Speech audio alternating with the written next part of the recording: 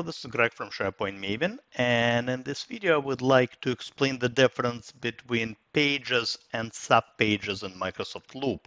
So I actually already explained kind of what the pages are in Microsoft Loop in one of the previous videos, but essentially pages think of it as almost like a canvas where you add various content types of content like let's say text, images, loop elements, components, and so on. So we obviously can create different pages within Microsoft Loop workspace. For example, let's say, this is the knowledge base, workspace. This is where I'm trying to organize a knowledge base of some sort for my organization.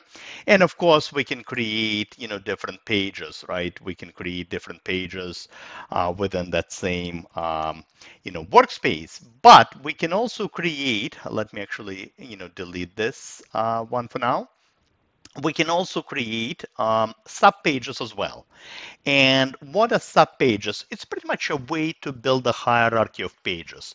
So I am a big advocate of kind of a flat hierarchy, just easy to understand. That's essentially what we have in SharePoint, right? In SharePoint, we have a site, and then we have pages inside of that site, and all the pages, pretty much reside on the same level. With Microsoft Loop, we can actually build a visual hierarchy of pages.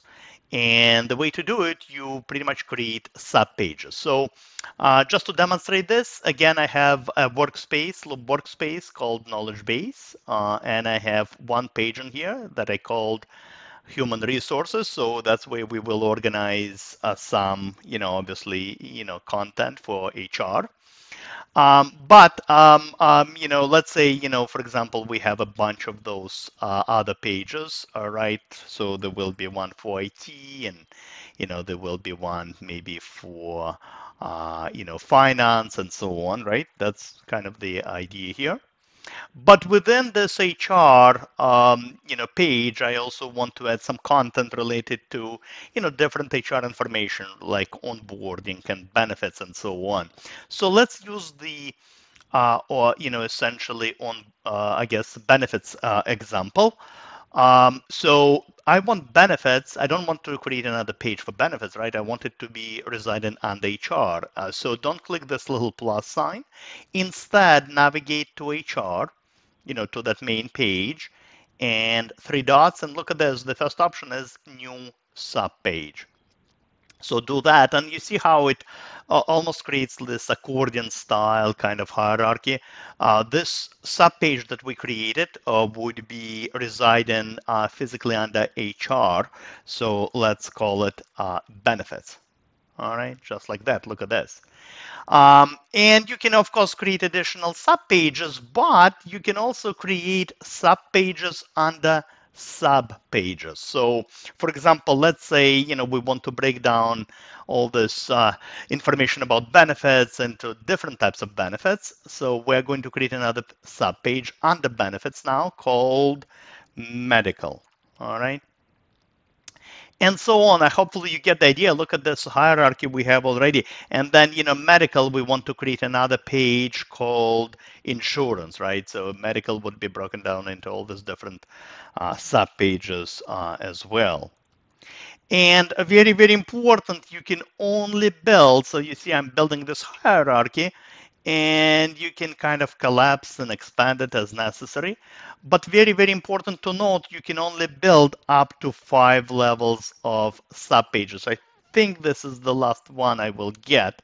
I think it's 5, including the main page. Let's find out. So I'm going to, let's say I want to have a page for each insurance agency over there. And finally, look at this. I am on the 5th level right now, and no more subpages. You see, I can no longer create any additional, levels, I guess. So 5 total. All right, it's five total. But that's pretty much it. These are pretty much pages and subpages. Essentially, everything is still searchable. There is really no difference on how they behave. It's really just for visual, I guess, representation, right? So you can easily navigate and pretend you have all these different kind of hierarchies of pages in your workspace, and it's a nice way for users to kind of understand the hierarchy and easily navigate to the desired choice. So that's all I really wanted to cover in this particular video. Hopefully you learned something new. As always, happy to see you on my blog, sharepointmaven.com, as well as my YouTube channel. Thank you very much. Have a great rest of the day. Goodbye.